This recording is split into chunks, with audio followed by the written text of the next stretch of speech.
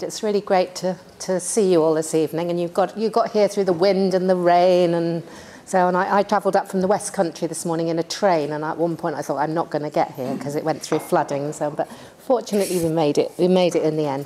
Really delighted to be here. There's a great deal of discussion at the moment, isn't there, about teaching excellence. I expect that phrase has come past your eyes, through or past your ears, quite a bit recently with the government's teaching excellence framework. I take a position on teaching excellence, which is that it's logically entirely impossible to make any judgment about teaching excellence unless you first have a discussion and some sort of agreement about good education. In other words, what is education for? Because if you don't know what education is for, or you haven't agreed, or you haven't understood, or you haven't shared a perspective on what education is for, then the sense of teaching excellence, it doesn't make any sense. And so I'm going to say something about some of the bigger thinking around the relationship between education and research and scholarship and so on, before I talk to you about the Connected Curriculum initiative at UCL. I hope you'll be able to see that there's a clear link between the two. So I'm going to talk, as I say, about education, research and scholarship, and just if you like, some of the big ideas around some of these fundamental things that we sometimes don't step back and really think about. And I'm going to talk through the Connected Curriculum framework and initiative. I'm going to say something about how we're enabling change in this direction at UCL, just briefly towards the end. And there'll be lots of chance for you to ask questions and make comments and disagree, agree even maybe with me afterwards, and contribute your perspectives and your examples and ideas. So first of all, something about education, research and scholarship. I don't know if we have any philosophers in the room, but I certainly drew quite a bit on philosophy myself. I've got quite a interdisciplinary, but mostly arts and humanities, social sciences background. But fundamentally to me, the idea of good education is a philosophical one. And it's around values, and it's around what do we think education is, what do we think learning is. And some of you may be familiar with the notion from the continent, from Germany in particular, of education in the German word that's often used for this is Bildung, and there's no direct translation in English for the word Bildung. We might describe it as education, but it isn't exactly education as we would think of it. So drawing from the field of philosophical hermeneutics, which is a very interesting field. Anybody aware of it at all or interested in it? One or two nods, it's always great to see. I think, and some of us have been discussing this quite a bit at UCL and beyond, that we need to revisit the idea of what education fundamentally is. So the German philosopher Gadamer, during the 20th century, wrote about education as Bildung, as self-formation, as developing oneself through critical dialogue. So the German word Bildung is connected with the German word Bild, which is German for picture. So if you imagine having a picture of yourself that you want to move towards, that kind of captures something around Bildung. What's also really central to Gadamer's notion is the concept of the widening of horizons through education. If you imagine that each of us is standing on our own hill, because we're all distinctive people and we've got different pasts and different perspectives, we have our own horizon. Each of us has a very particular knowledge horizon, and that will be affected by our background, our prior learning, our disciplinary orientation, our professional orientation, different aspects of ourselves that have brought us to this point. There's a wonderful German word in the philosophy, which is Horizontverschmelzung, which is all one word. Don't you love long German words? I just think they're wonderful. Which means the merging of horizons.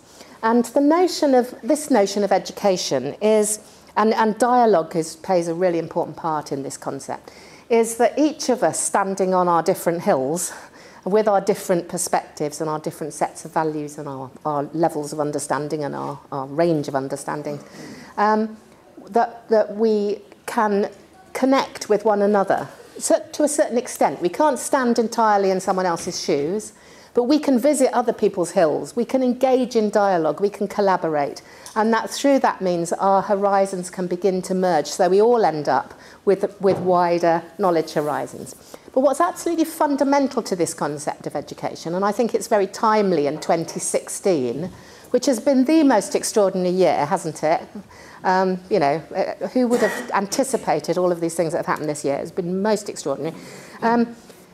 But a key concept in this notion of Bildung is this one, that the human mind needs to remain unsatisfied with what it imagines it knows.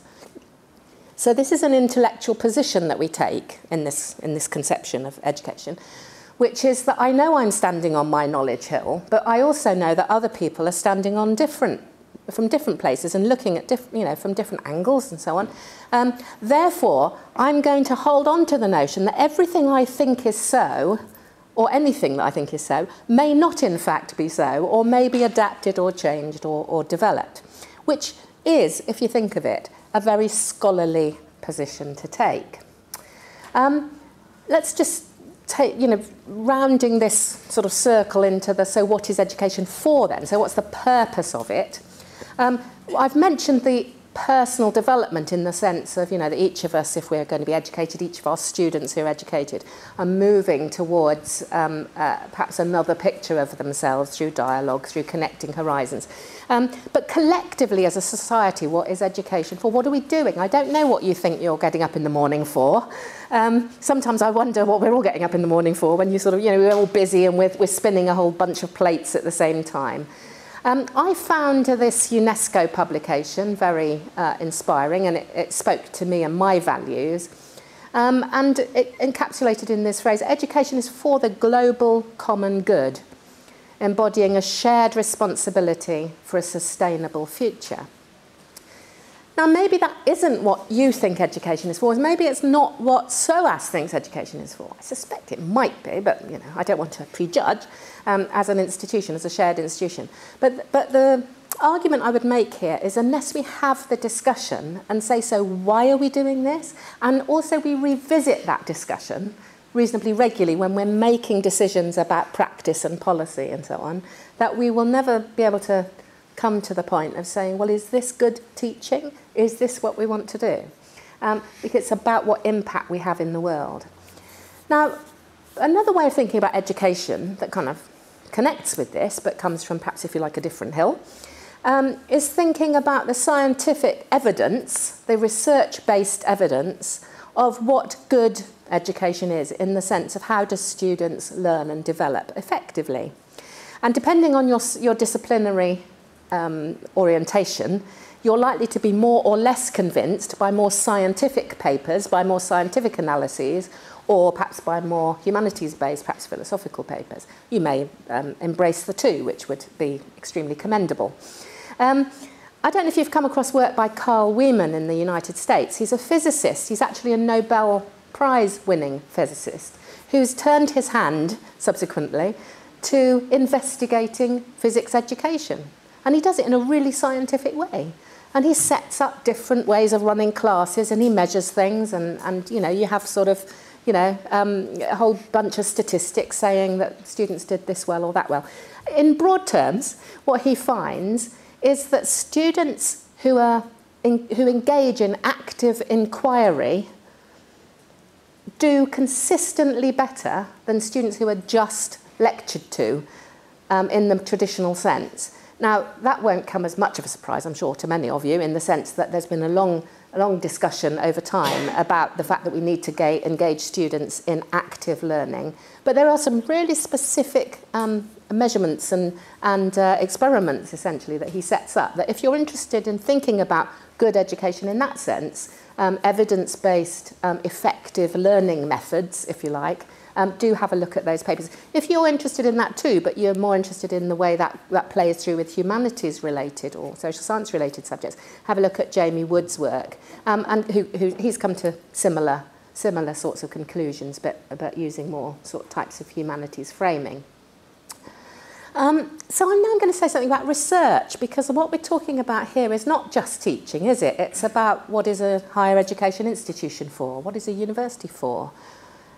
Because we, in my view, we should be thinking about the whole ecosystem, not just the one thing, because everything interacts with and affects something else. So what is research for? Okay. And what is research? Well, you may be familiar with this traditional definition of research as having sort of two modes, if you like, mode 1 and mode 2, so that you think of research as either pure or basic research within a knowledge field where you're kind of investigating because you're investigating, if you like, and then all sorts of things will emerge from that.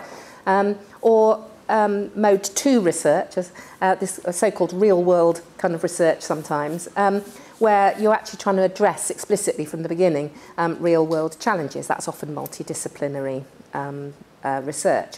Paul Nurse, in the recent study review paper, described research as advancing the frontiers of knowledge, and I think we'd probably all agree that whichever kind of research we're engaged in, and I actually think that polarisation is a bit of a false one, because there's lots of sorts of research that actually somewhere in between, or that what we would agree is that research sets out to advance the frontiers of knowledge.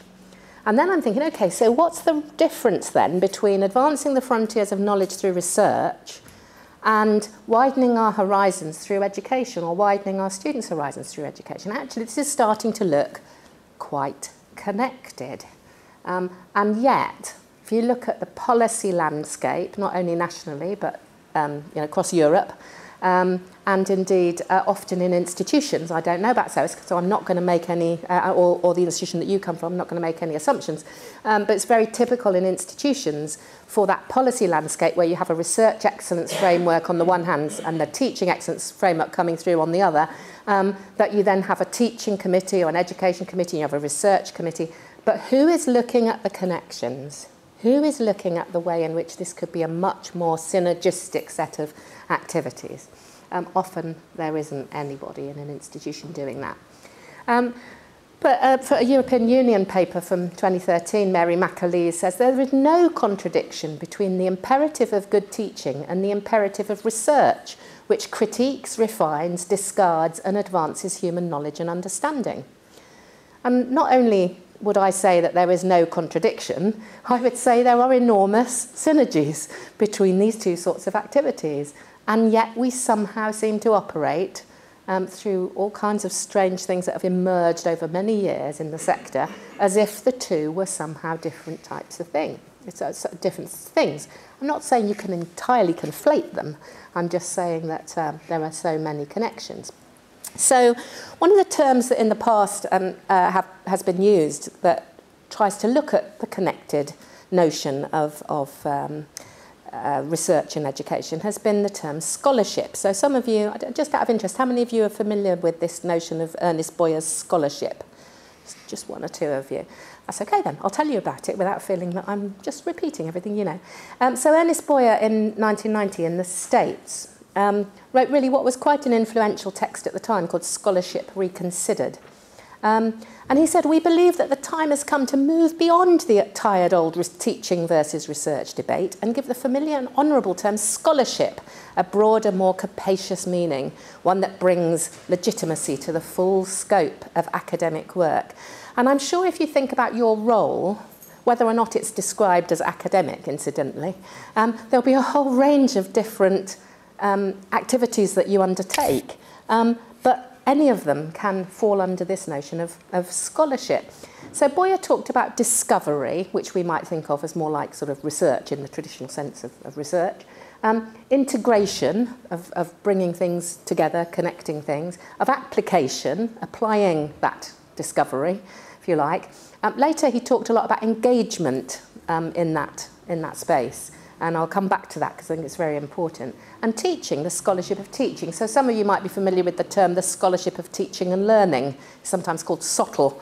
And there's a whole kind of movement right across the world and lots of conferences and so on, which come under this SOTL kind of heading, the scholarship of teaching and learning, where scholarship is directed at investigating one's own teaching or the teaching that's going on around us.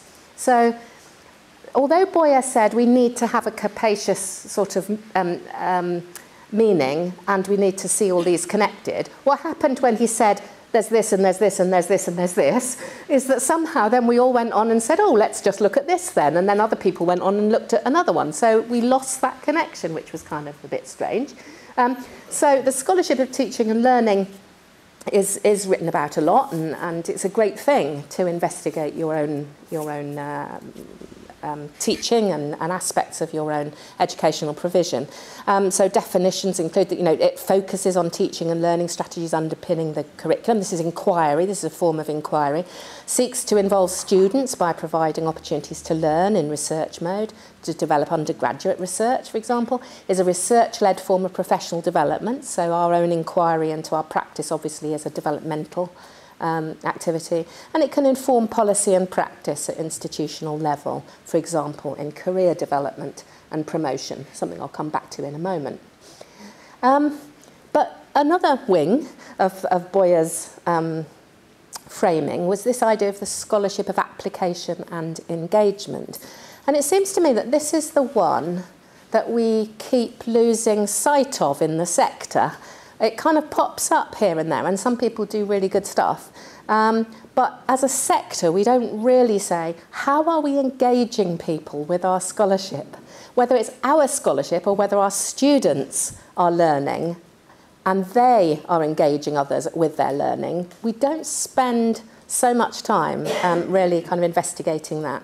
So Glassick and others, following on from Boyer, actually, in the American sort of tradition, says, scholarship, however brilliant, lacks fulfilment without someone on the receiving end. The discovery should be made known to more than the discoverer. Teaching is not teaching without students. Integration makes scant contribution unless it's communicated so that people benefit from it. And the application becomes application by addressing others' needs. And you think back to what we were saying about the purpose of education for the global common good, addressing others' needs. Now, what about scholarship? What are its values? What's the purpose of it at the heart? So in a recent paper, interestingly, on the Bologna process, Reindel cites a letter that was written by a school principal who survived World War II. And this was the letter. Dear teacher, I am a survivor of a concentration camp. My eyes saw what no man should witness. Gas chambers built by learned engineers, children poisoned by educated physicians, infants killed by trained nurses. So I am suspicious of education. My request is, help your students become human. Well, how often do we have discussions about these sorts of things? And maybe 2016 is the year we need to start talking about these sorts of things. Reindel says, what kind of knowledge will make a difference and influence one's life as an existing being? We should view Bildung, development, education as development, first and foremost as a question of being responsible in relation to oneself as a human being. I don't know if when you came to this session you imagined that I'd sort of dive straight in with, well, here's a really good idea for your teaching, or here's a really good idea for your assessment. I will come back to some of those things in a moment. But it seems to me that you can't make sound and sensible and creative judgments about how we do those things unless we first have the conversation about why we're doing it, what we care about, who we want to impact through what we're doing. So maybe this is just a moment when you can just stop in your busy life and just have some thinking about that, and possibly we can discuss it later. One of the things that we're doing in the space where we're discussing this at UCL is we're looking too at something that I'm sure a number of you might be familiar with, which is this notion of liberating the curriculum. And you may be familiar with a video on YouTube which is called Why Is My Curriculum White?, where students, possibly even students from SOAS were involved, I'm not sure, certainly UCL students were, who were questioning the content of much of the the curriculum that we offer in our various institutions, and why is it that the knowledge is so heavily dominated by white, male, European knowledges, and isn't really isn't really global. I suspect SOAS does much better with these sorts of things than many other institutions, but it's worth mentioning. We have a strand of activity around liberating the curriculum at UCL. If you are interested in it, do have a look at the web page. There's a little animation and various things going on, because obviously it's something that goes much further than just in one institution. It's a really important area. But can you see how it connects with what I'm saying about scholarship and making a difference to the world, and making sure that we connect in with different perspectives and different knowledge horizons and the values that we want to uphold? But we are also talking about engagement.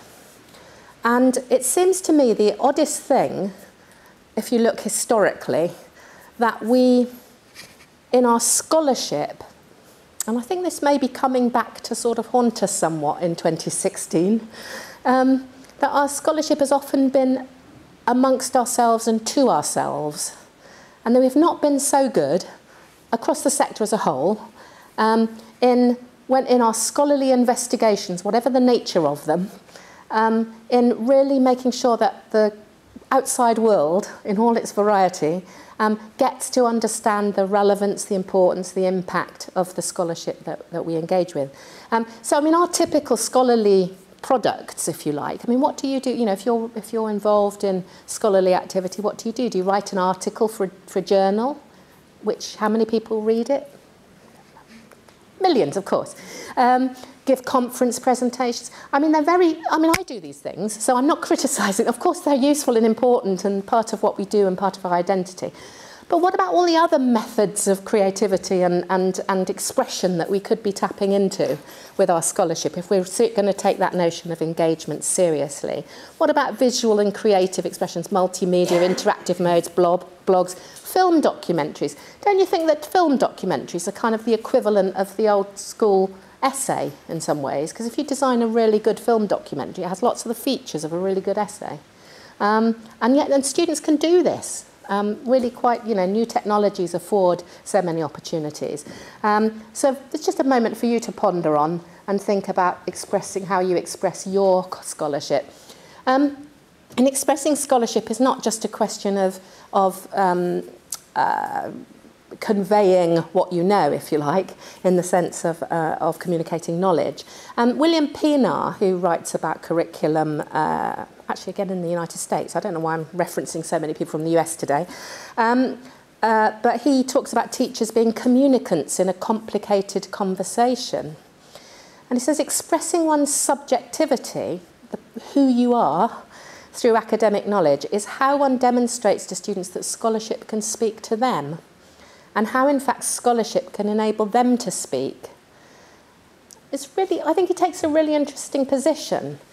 A lot of us have talked over a number of years about the idea of teachers as facilitators.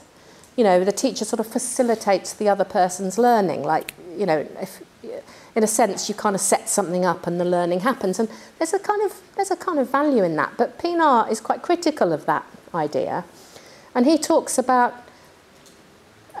teachers and students being present in the same space and sharing real conversation. So we all express who we are and we genuinely engage with one another, not that the teacher absents themselves from the moment. I'll leave that for you to ponder on. Some of you might have comments or questions about it. So I've been thinking quite a bit about this scholarship. I had a paper published recently. All the references are here if you should want to follow anything up, and obviously the slides will be available for you should you be interested. So I was thinking about these sorts of things. So scholarship is the principled space that connects integrity, the values, if you like, research, teaching, learning, practice, personal development, and contribution to the world. And that it's scholarship that embodies that hermeneutic principle that we started off with, that the human mind must remain open, which is at the core of critical thinking and creative being. And if we are indeed moving into a post-truth society, post-truth is obviously the word of the moment, according to the Oxford Dictionary at least, that is at the opposite extreme of this, isn't it? Which is we want to keep testing. We want to keep our critical faculties in operation. Don't know how clearly you can see that. I can't see that very well on there. I can see a bit better on there.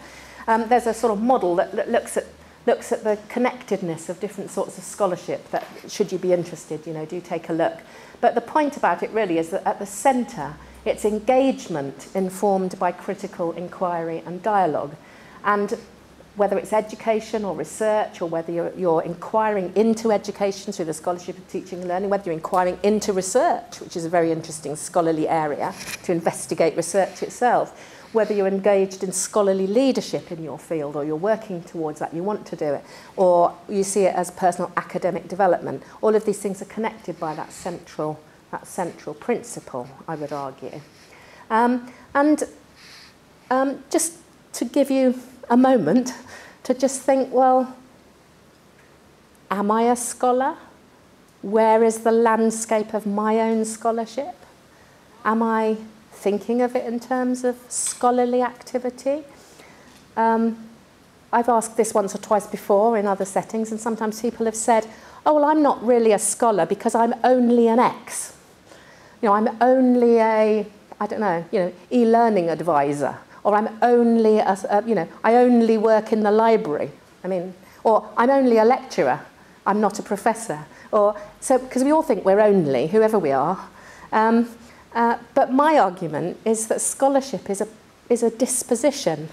It's a personal position you take in the world. It's not about what it says on your job title. So perhaps if I can encourage anybody today to own scholarship or think about what that might mean for you, then I will be very happy.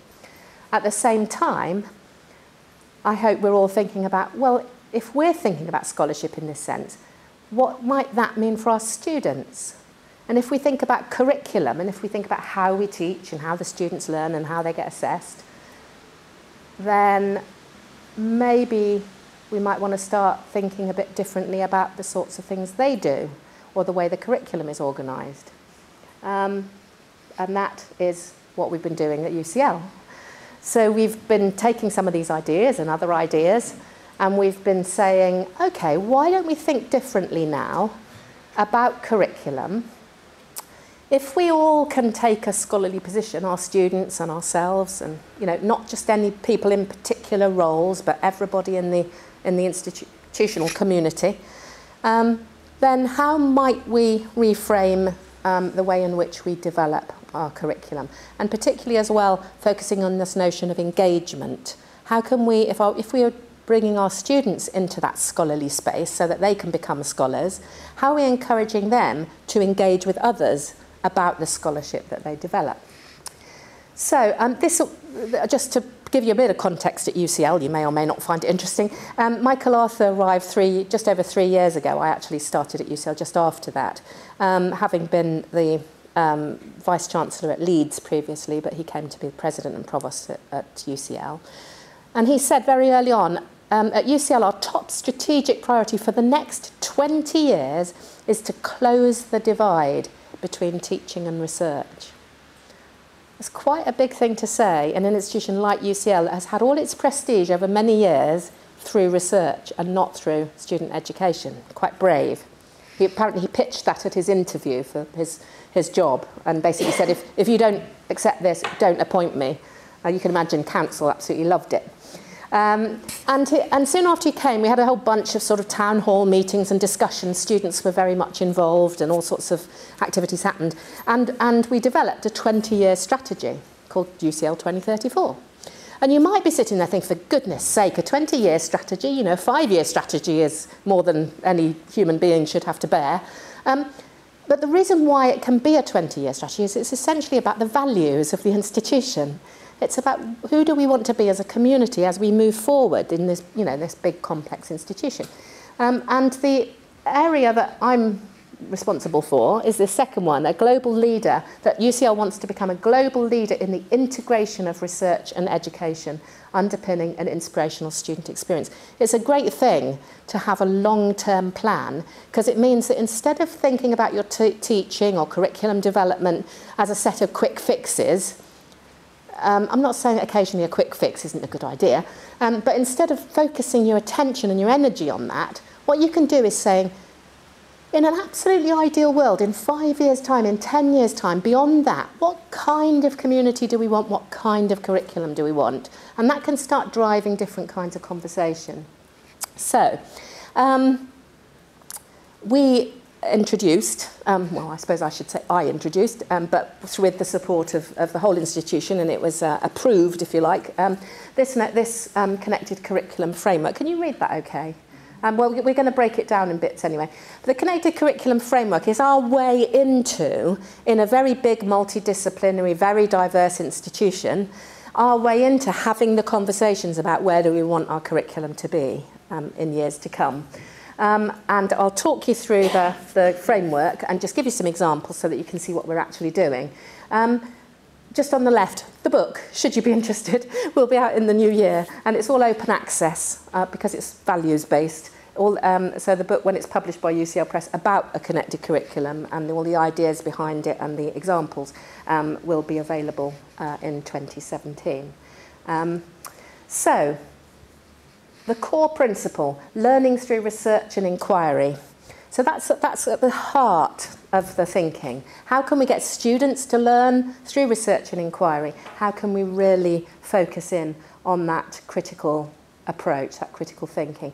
And as part of that discussion, we have a number of questions that just keep coming up in discussions. What is research in our subjects? What principles, practices and values underpin our research? We've had some wonderful experiences of being in a particular department and finding that colleagues who kind of work next door to each other on the same corridor have never had the discussion about really what drives them with their research or what they're passionate about or what they're currently doing or what their values are. In what ways are our students already engaging in forms of inquiry? In every programme of study we find, there are times in the degree programme, whether it's undergraduate, postgraduate taught, obviously PhD students are, PhD programmes are by definition inquiry orientated. We find that there are lots of examples, but it's very random as to how many opportunities students will get or how it's located in, or how those opportunities are located in the degree itself. And do our approaches to student assessment actually promote that authentic inquiry? Or are we actually creating, through our assessment methods, behaviours in our students that don't encourage them to inquire, but encourage them to soak up information and regurgitate it? I'm sure none of that happens where you are, but occasionally we do find that happening at UCL. So we've now got 6 dimensions that all relate to that core principle. The first one being students connect with, actually the new version is connect with researchers and with the institution's research. Are students introduced to and inspired by the latest research in the field, including that undertaken by the department? Do their courses and the wider activities and events in their department enable them to meet, learn from and challenge researchers and others, professionals, education-focused scholars, and so on?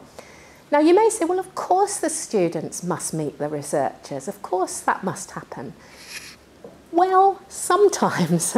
But what we're finding with our research, and I'm finding it elsewhere as I travel around as well, is that it isn't something that has been specifically considered in many departments about exactly how the students and when the students meet the researchers. So I'll just give you an example. We've come up with all sorts of ideas, but there's a website, obviously connected curriculum website, with lots of different examples, and I can only touch on a few today because it's soon be time for you to start asking me questions. But one example is what we call Meet Your Researcher. We sometimes call it Meet the Professor. There's lots of information about it online, but it's run slightly differently in different departments. But the common ground is that students, when they arrive at the institution, certainly on undergraduate degrees, in some cases on postgraduate taught degrees too, are put together in small groups, and they're tasked with investigating the work of one of the researchers in the department. They find out everything they can about that person's research, and then they go meet the researcher and ask them lots of dastardly questions, like, who funds your research, and why do you think they should, and what have you done to change the world so far? And when do you think you're actually going to get somewhere? But, no, not really. We do ask them to be fairly polite, but, we do also ask them to ask some challenging questions. Because what we want is for our students to understand that when they come to university, they're not at school. It's a different environment. It's not about just being told what the right answer is. It's about thinking about how to investigate, and to understand what researchers are doing is a really helpful thing. So what the students do in these small groups, having met the researcher, is they then construct some kind of communications artifact of their choosing. It could be a film, it could be a web page, it could be a PowerPoint presentation with a voiceover or whatever, to express the work of that researcher, to communicate the work of the researcher to a lay audience, to somebody in the local supermarket, conceptually. And the researchers love it. The feedback is absolutely brilliant. Researchers absolutely love having so much attention put on them. And in fact, what we found is that the responses in terms of how satisfied are you with this sort of activity are kind of in the way up in the high 90s, both from the students and from the researchers, because they find the whole thing very enriching in terms of sort of breaking down those barriers. The researchers are actually also very surprised about how capable the first year students are coming in to ask intelligent questions and to produce things, because I sometimes think that colleagues forget that the students haven't just been born when they arrive, and they have actually had a past and they've developed all sorts of skills and can do all sorts of things before they even come. Okay, so that's meeting the researchers. Now what we found was there was a random different ways in which students did meet researchers, but when you look at the design of the programme, do you have a modular degrees where you are? Do you call them modules or units or whatever? The modular system has its advantages, it also has its disadvantages. It can be that the students end up, it's a bit like a smorgasbord of opportunities, and it can be that the students end up, having completed their meal, eaten a whole lot of pasta but had no vegetables in terms of the things they choose, unless you design your programme really well. I'm sure you do. But what we've been looking at is there a connective storyline of inquiry in the pattern of the learning, research activities and assessments which helps students to build their own coherent learning narrative? Is there a clearly constructed sequence of inquiry-based activities across the years of study? Could we even break down some of that modular split between, here's a first year module, a second year module? That's only a convention that we've fallen into. It doesn't have to be like that, does it? So we've been looking at whether you could maybe take a module from the first year and the second year and the third year and build it into a kind of fluid tube where the students could do all sorts of things and take risks, and and you could break the regulatory pattern of the way we've done things. And of course, if you're thinking, oh my goodness, what do they say in regulations about that? The answer is they say, we're going to have to think about this for a bit. And we say, yes, we'll work with you, because we can't have regulations driving good education. The education has to be good, and then we get the regulations to support the good education, and we drive it around that way. And to be fair, they've been great, and we've been working on it really positively. But what might that look like in practice? Well, for example, in our medical degree, which is a 6-year programme, so complicated, they've got through-line themes that follow through, and they've also got one portfolio, professional portfolio, that the students follow through through the whole 6 years and build on. And obviously in a professional programme it's kind of a little bit more common to do that sort of thing, but we're looking to do it in other kinds of degrees as well. This is our archaeology degree, and you can see that they have a research through line in the years of study in archaeology, and they also have a global citizenship through line, and they build those things, they connect those as well. So it's basically thinking about the shape of the whole programme and where the anchored story of development happens in the modules. However, it's not just obviously about the one subject. What's really important is interdisciplinarity. Students make connections across subjects and out to the world is dimension number 3. It may surprise you, or it may not surprise you, but there are still a few programmes at UCL which are very, very monodisciplinary. I mean, so monodisciplinary that you do the same thing all of the time, and you don't stand outside of that very traditional way of looking at that one thing. very much at all. So we're challenging everybody. Where are the moments in the degree where students can use different knowledge lenses, if you like, stand on different disciplinary hills, to pick up the analogy from earlier?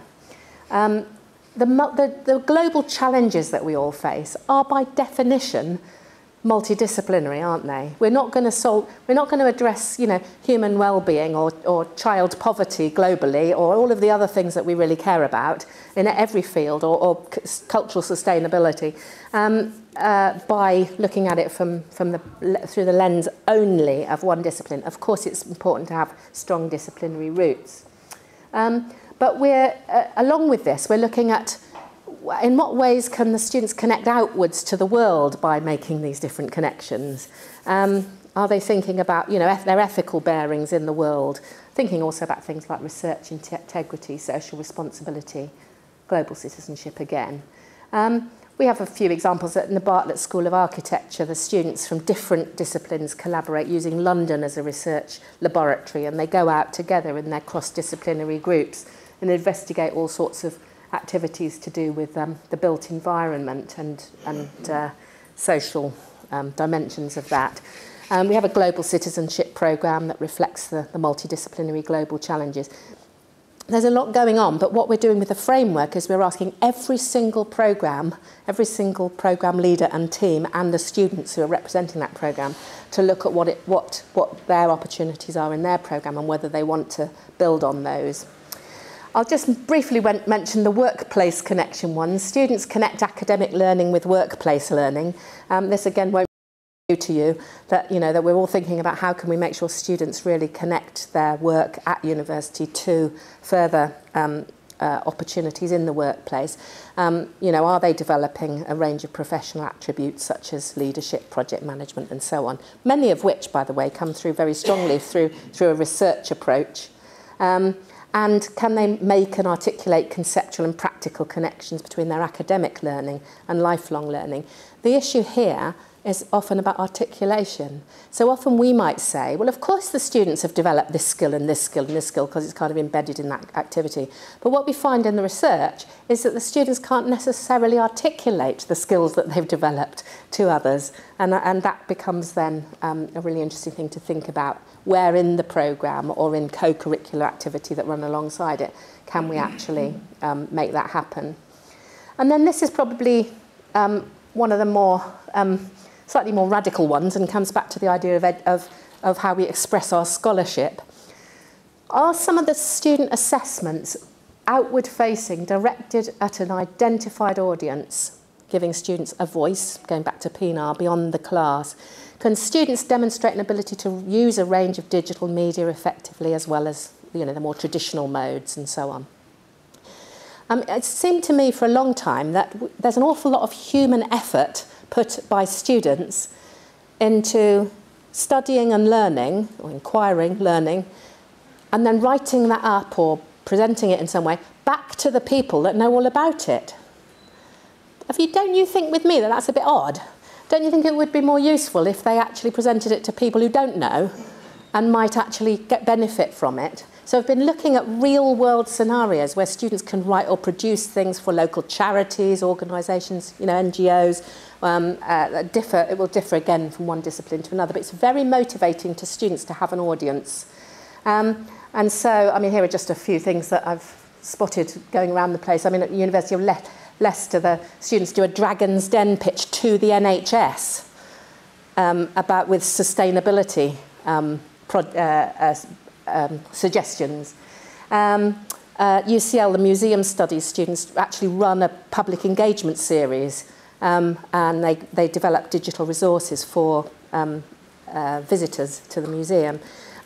Lots of other examples across different subjects. Lots around video, actually. There's quite a lot being done with video, but also specific journals, presentations, conferences, undergraduate research conferences. Some really interesting work going on there. And then finally, human connections. Are students explicitly invited into an inclusive research and learning communities?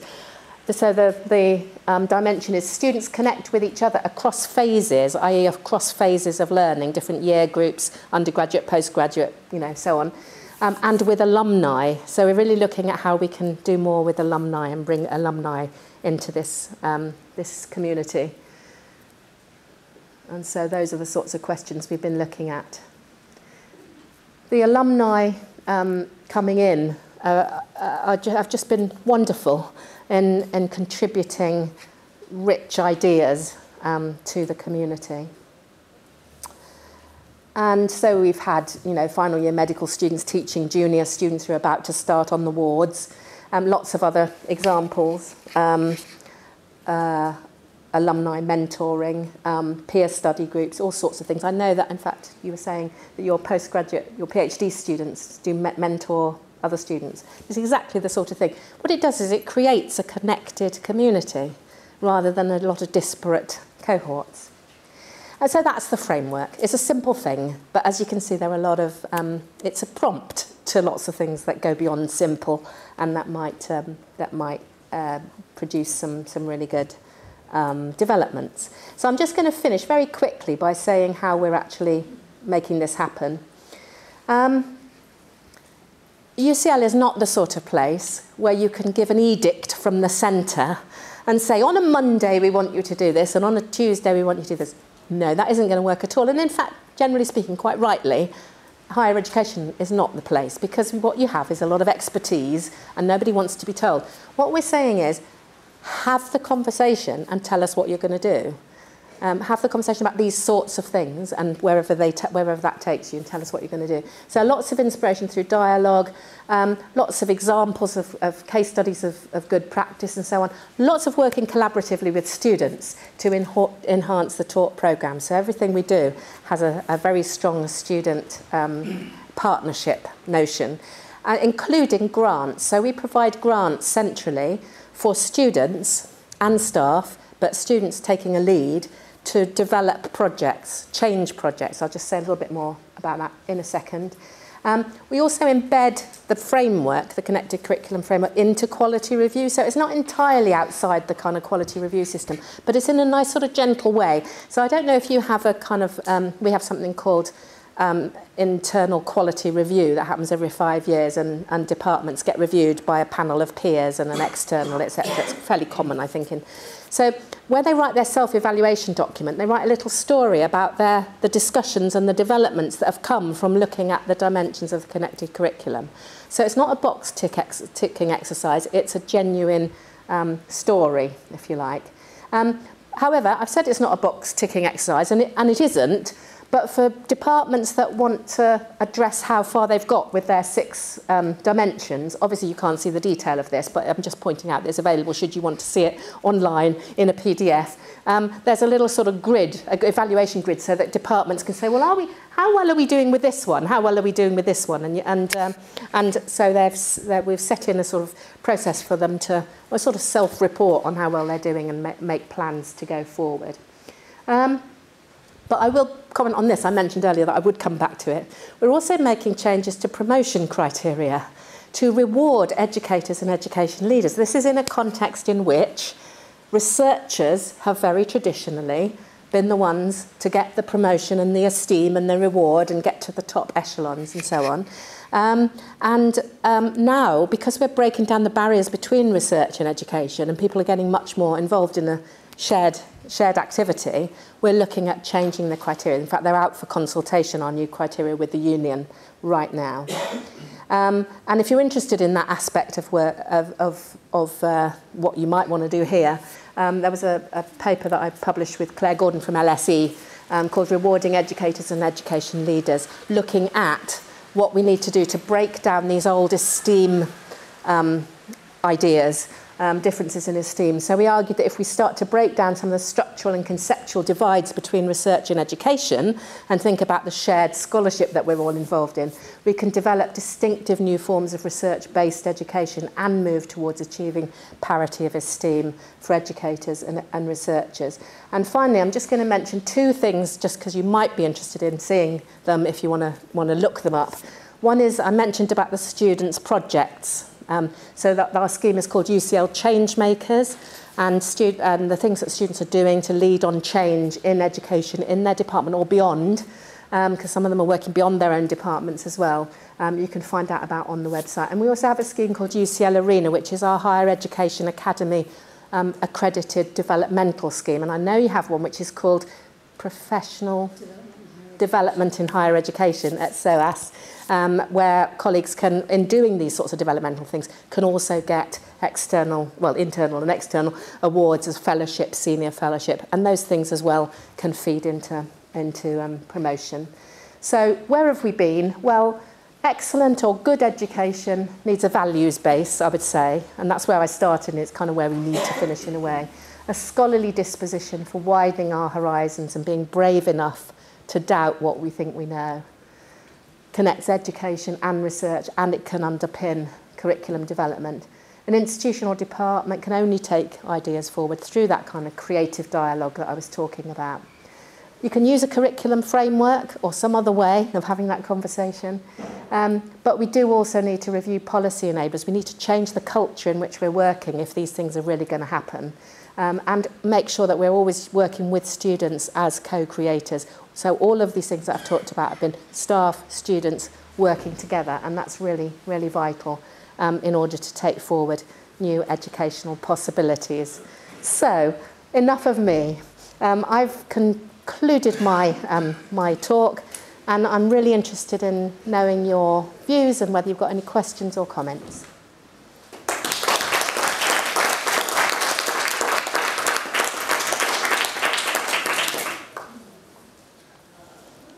Yeah. You said, I think, scholarship is a disposition. Does that mean that scholarship can take place in professional services departments as well as in academic? I am utterly committed to that idea, yes.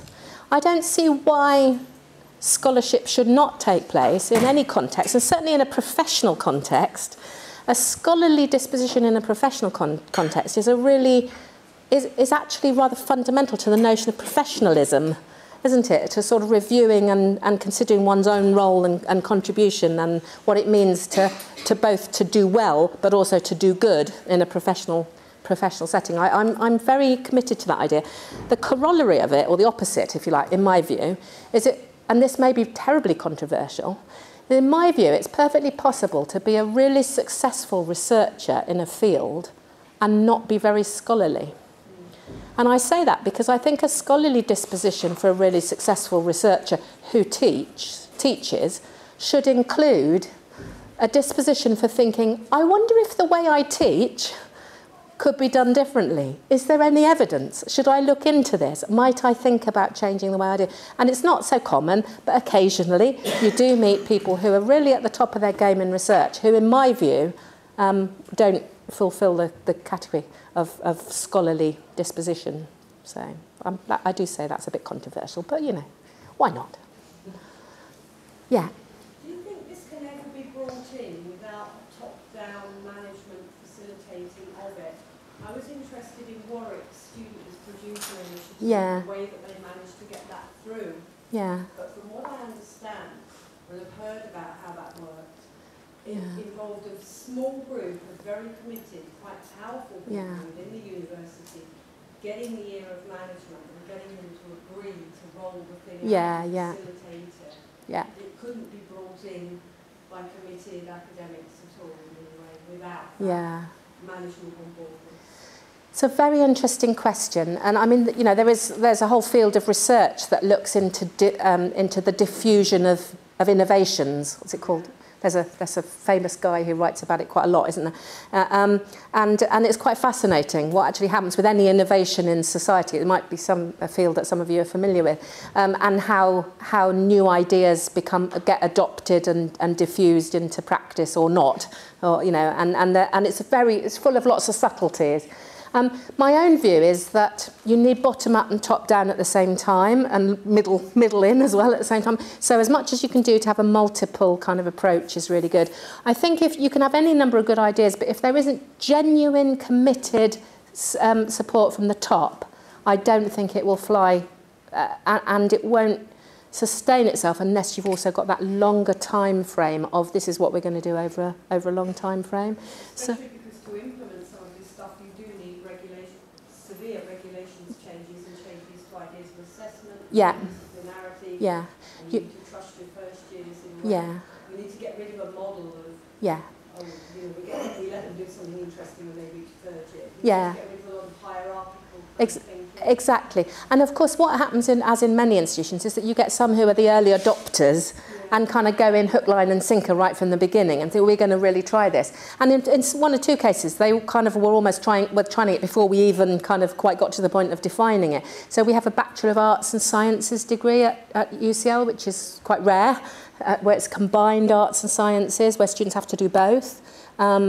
And that is a very connected curriculum in lots of different ways, and the students are immensely engaged and immensely employable when they come out, and they get involved in a lot of inquiry. But that's not, you know, that's something that takes a lot of planning, and you can't do it. You can't, as I say, it's not quick fix territory. It's where might we want to go? Yeah. Actually, my question is related to the previous one. So I was wondering, the participation of students, are they, is this compulsory for everybody to be involved, or they are just like volunteers, so they work together, and how do you, I don't know, how do you measure the benefits that they can get from this type of project? Yeah, no, that's a very good question. So through our Changemakers scheme, which, I mean, there are lots of other examples of ways in which students get involved, but the Changemakers is a kind of the institution-wide thing that's driving things forward. We have a range of different ways in which students get involved. It's not compulsory for them to become involved as change agents. They volunteer to become change agents. But some of the students will then engage in a project where they will pitch something, or they will do something with their department to the extent that they might then hold focus groups with all of the seminar groups. So there are means of getting more students involved, because obviously one of the things we're concerned with is that we want equal access to involvement for students who may not have the same kind of resource or time availability to get involved in these kinds of things. So we have, some of them become Changemaker scholars, for example. So they come along and they learn about some aspect of teaching and learning. Like last year it was assessment and feedback. And the students come along, they become scholars, they learn about different assessment methods and different feedback methods, and then they get planted into, or other departments other than their own, and talk to senior leaders and lecturers in that department about what they know about, what they've picked up about examples of assessment feedback from other departments. Now, I was in a meeting today, which was with the provost actually, and with a department who had been doing not so well on the NSS front, and we're having a discussion about what was happening with them. And they were saying the best thing that's happened to them recently is they've had Changemaker scholars come in, and somehow everybody's defences have come down because they're students coming in and working with the staff. So that's a number of different threads of activity. No, it's not compulsory. Lots of people do come and get involved, which is extraordinary to me that they do, but we do also provide them with a little financial incentive, which also pays them a little bit for their time and engagement. In terms of how do you evaluate it, that's demanding, and we've obviously set up for the whole initiative, we've set up a sort of evaluation stroke research strategy for the whole thing. We've got a number of different things going on, combination of different focus groups and one-to-one interviews, narrative interviews, and looking at outcomes and retention and all of those sorts of things. So it's quite a complicated business. So it's not easy to do that, but very worthwhile. So that's the sort of thing that we would say to a student Changemaker group. Would you like to try and help us work out how we're going to evaluate this? Because the students come up with really good ideas that they think will work better, for themselves than we would imagine. So, yeah. Thinking back over some decades at UCL of the tensions between teaching issues and research issues. Yeah. There are two sort of areas that I think maybe you haven't talked about really much.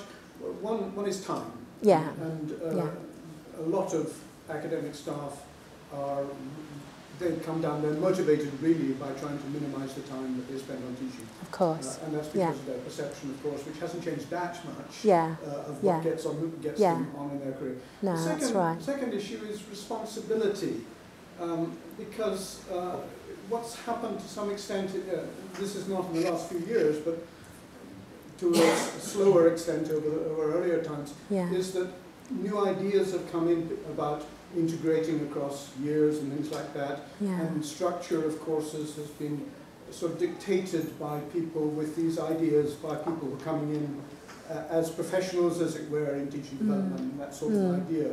And that means that a lot of the people actually doing a lot of the teaching feel that they're being told what to do, and that they're no longer responsible for it. They don't really think it makes sense in relation to what other people are doing. They give a lecture and they don't know that somebody's given an overlapping lecture in some other place, and this kind of a thing. They just think, they start to take a job attitude to it, that, you know, I'll do what I'm told. It's going to take me an hour of lecturing, and it's going to take me an hour and a half of preparation, and then it's draw a line under it, that's done, and as long as I don't do it terribly badly, nobody's going to be complaining.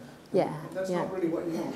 No, it's absolutely not what we want. And of course, you're perfectly right on both fronts, both in terms of the time and also the ownership. Like, who has decided? Whose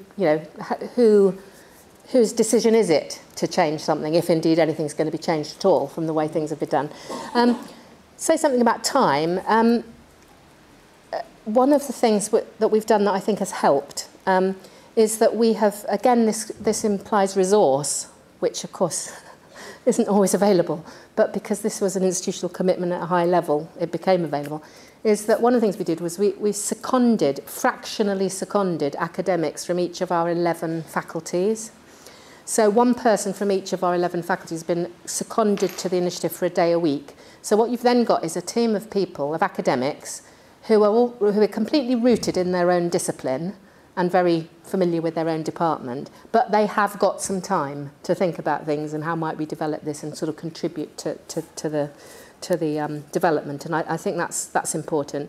I think also you can't create time where there isn't time, but doing things like changing promotion criteria and where the esteem happens might, especially as people start to come into the profession, to academia from the beginning, might orientate their thinking a bit differently about their time and what the priorities of the time are than has happened previously. That's perhaps just one idea. In terms of the who decides, it's absolutely vital that nobody is telling them what to do. So what this framework is about is saying, well, the 6 principles of the framework, which look like that. Students connect with researchers. There's a through line of research activity. Maybe that's you could argue and say, well, why do we need to do that? Maybe. You could say, why do the students need to connect with researchers? Right? We don't hear people saying that. Nobody's disagreed with that. To be honest, they haven't really disagreed with the other one. Students make connections across subjects and out of the world. Well, you probably will have a few people saying, why should they have to do anything other than study English literature in this way? Why should they have to do it? I say that as an English graduate. But the vast majority, I have to say, of colleagues say, I think it's worth looking at this. Are there any moments in which we could build in some... And for some, it's really key. Students connect academic learning with workplace learning. Well, of course, there will still be some academics who say, I'm not concerned about students and their employment. I'm here to teach this academic field, and why should I care about that? Yeah, that's a position, but it's not the position the institution takes. The institution takes the position that we're doing our students a real disservice if we don't give some thought to how in the curriculum the students are developing the sorts of skills and attributes that they need when they leave. It's a values principle. Students learn to produce outputs, assessments directed at an audience. We have not had anybody say they thought that was a bad idea. The students absolutely love it. It is, of course, demanding. And of course, it doesn't mean that every single assessment can be produced to an audience. What we're looking at is something at each level. Of course, you could disagree with that. But what we're not saying is you must do this. You must do it this way, or you must do it then. We're saying, what might this look like for you? And then students connecting with each other, the human connections, if you like. Again, nobody has kind of said we don't agree with that. But at the same time, it has to be, whatever decisions are made about what's going to happen in the future has to be properly owned by the department. But the department isn't one voice, it's a collection of voices in a department. So what this kind of thing does, it enables that conversation to be had through, you know, with the people that are more traditionally orientated and the people that have got perhaps slightly more experimental ideas. And we'll see what happens when, you know, we'll have another look back in 5 years and see how it all works. Yeah. While you've got those pebbles up behind you, I can see perfectly how it works with undergraduate curricula with research degrees. Yeah. So the bit I struggle to imagine a bit more is the PGT. PGT. So the intensive 1 year. Exactly. Yeah. But also actually, how well are you finding this works with distance learners as compared to the ones that you have on site? Yeah. So those two groups. Yeah. No. Yeah, very good question. I'll answer the distance learners one first, because I can answer it quite simply and say that is a challenge. We do very little distance learning at UCL, very little, but some areas are trying to develop more of it, quite understandably. And so we're really at the very early stages of looking at how we might translate that. So I'm going to give you a very bad answer and say we don't do it well, we haven't got there yet, but there may be some adaptations and things that could work and other things that couldn't work. Yeah, I think that, to be perfectly honest. PGT, but so say master's programmes, postgraduate, we are still using the same framework, but obviously some of the things play out a bit differently. So things like the connected through line, if you've only got a 12-month master's programme and it's rapid, you may say, well, this is a completely connected curriculum anyway. It's only a year. It's already unfolding from this to this to this. And that may very well be the case, and it's all built into the design. However, we have got some master's programmes at UCL, and I've seen them at other institutions as well, which in fact, when you look at them, are quite disaggregated, and the students struggle because they're disaggregated. So there are so many choices early on that, for example, sometimes students get to the point where they're going to do their research project, and they haven't had the sort of preparation that they might need. And you might find, if you've got a well-designed programme that's all joined up, you'll think that's odd, but it does actually happen. So we're still using it to actually look at those things. We're also looking at it to look at how the postgraduate taught students can benefit from, say, for example, presenting their work to undergraduates or shadowing PGR students, postgraduate research students. So can we enrich their opportunities? But clearly, there's not as much flexibility or room as there is in a longer programme. But we don't think that any of the principles are not sound. They're just applied slightly differently, I think. Slightly more modestly, I would say. We've got some quite good examples coming through. How are we doing? Completely run out of steam at this point. It is a Monday, and it's completely understandable. Any further questions? Any further comments or questions? The students' experiences so far through this work, and Yeah. how have you gathered their feedback, for the better expression, and their voice within this process? Yeah. To evolve these ideas. Yeah. And then in brackets, how do you see it impacting on your SS, TEF? Did I say that word? TEF, yeah. Would that be a lynched in the room? Yeah. Do you see, obviously that's not the driver for this, the driver their visions, but do you see one of the outputs being an improvement in some of those schools? Yeah. Yeah, we do see the output as an improvement in schools. If we look at, I showed you the archaeology programme earlier. Archaeology is probably our best performing NSS department. Their undergraduate degree, as an example, one of the very best. And it's highly connected in this definition. And so we have students giving us feedback on the things that they're doing in that programme. And the BASC is another one, the Bachelor of Arts and Sciences, that are telling us about the benefits they're finding to these sorts of opportunities. But because UCL is so diverse, and because the ways, coming back to what you said, because the ways in which this has been responded to are rightly very diverse, because the point is to make things more disparate and different, not to make them more similar. Because in the past they've been similar, and people have done lectures and seminars and quite similarly, even though they're different disciplines. What we're looking at now is make it different. If you're a physicist, do something different. If you're doing museum studies, do something very different again. So it's more diversity. But because of that diversity, the following through with the evaluation is obviously a really complex thing. So what we've got at the moment is we've got a bunch of separate evaluations about separate things, apart from one or two things like the meet your professor or meet the researcher activity, the induction activity that I mentioned to start with. We've got some really great evaluation data on that over a lot of different departments, running that slightly, with slight variations, which are really, really positive. It's a big thing to do. We hope that when we get to the end of our next 5-year phase, that we'll be able to write some quite detailed research outputs. There'll be some smaller things on the way. And we're doing it under the heading of curriculum as institutional story. So we're looking at lots of threads of narrative, if you like, of the way things have changed and who's benefited and where it's been difficult and so on. We're looking at that way because there's no quick, easy way to do it. We have put 1 or 2 questions into surveys that we think speak to this. Like, do you feel you have opportunity to meet with the researchers in departments? It's quite an easy one to put into a survey. And so we can track some of those in that way. But mostly it's a qualitative evolution, if you like, or revolution in some cases. Any other thoughts? Yeah.